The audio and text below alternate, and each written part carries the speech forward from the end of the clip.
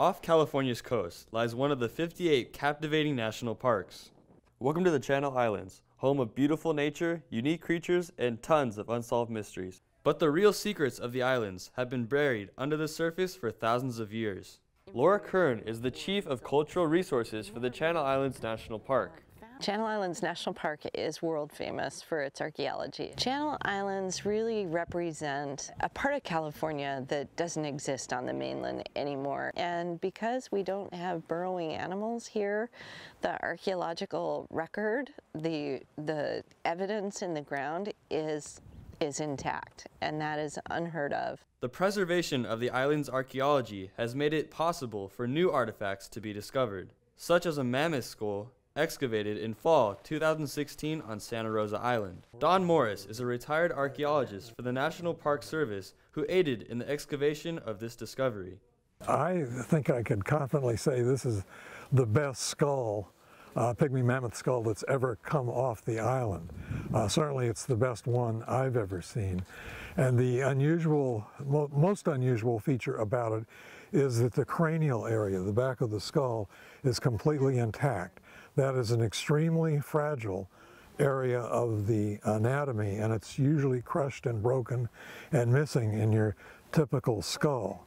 And this one is intact. There are actually hollow areas inside that skull, and we're really kind of in new ground as we work on this specimen. Back at the Santa Barbara Natural History Museum, Monica Bugby, a preparator and archaeologist for the Mammoth site in South Dakota, has begun the painstaking process of removing the skull from its plaster cast, a tedious process that will take months to complete.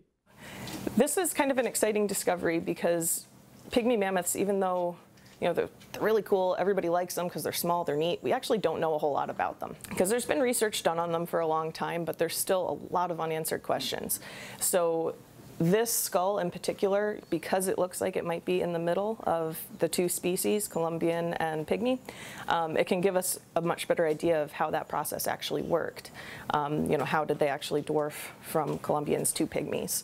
Scientists use radiocarbon dating to discover how long ago this mammoth was alive.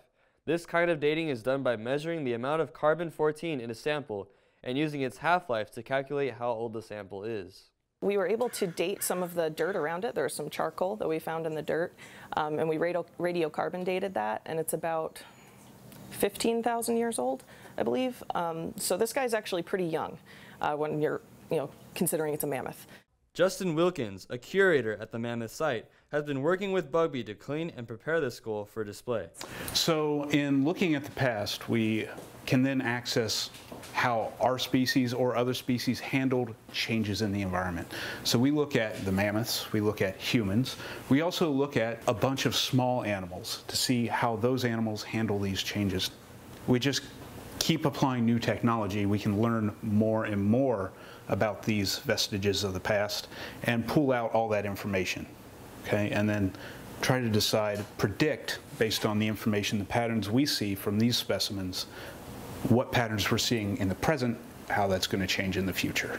But while technology plays an important part in preserving and researching bones like the mammoth skull, much of archaeology still depends on careful observation and human work.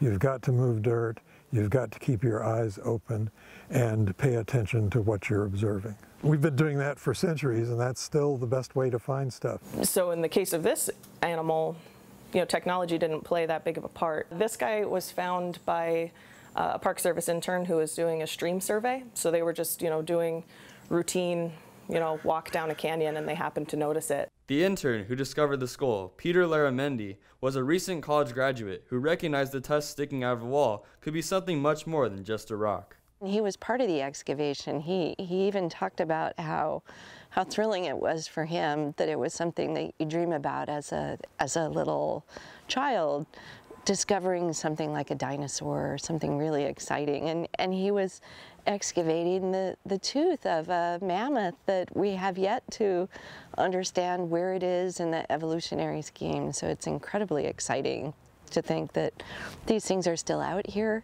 They're still very fragile, and we want to protect them and study them in the right ways. But it doesn't mean that people can't still discover exciting new things that happen to be thousands of years old on Santa Rosa Island.